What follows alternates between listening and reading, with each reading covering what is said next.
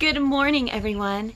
It is Palm Sunday, and I know we expected to walk in with palms and sing and rejoice and some beautiful hymns, and it's a little different because I'm at my house right here. But we are still getting together, and we're still praying, and we're still rejoicing in the fact that Jesus has arrived into Jerusalem, and it's time. It's time. So if you don't mind the wind and the creaks and moans and any outdoor sounds that we have going on, I want to take you down to my donkey.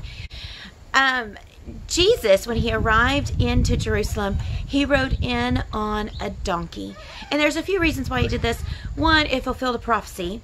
And two, I just found this out. I didn't know. But when a king comes in to a city or a place on a donkey, he's coming in peace.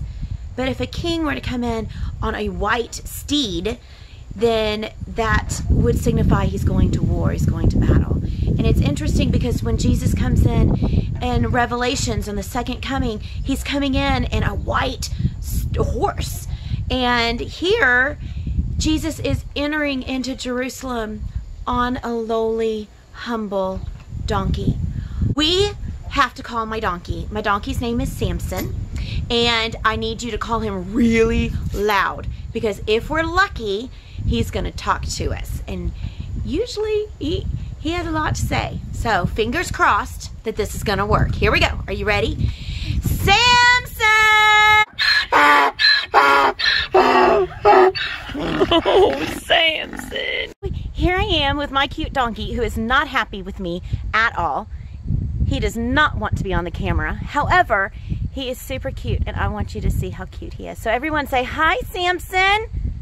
Hi, Samson. Hi, Samson. So I want us to remember on this Palm Sunday that Jesus arrived on a donkey, offering peace to each and every one of us. And so here we are, me with Samson, you with your family, celebrating the fact that Jesus has arrived. Happy Palm Sunday.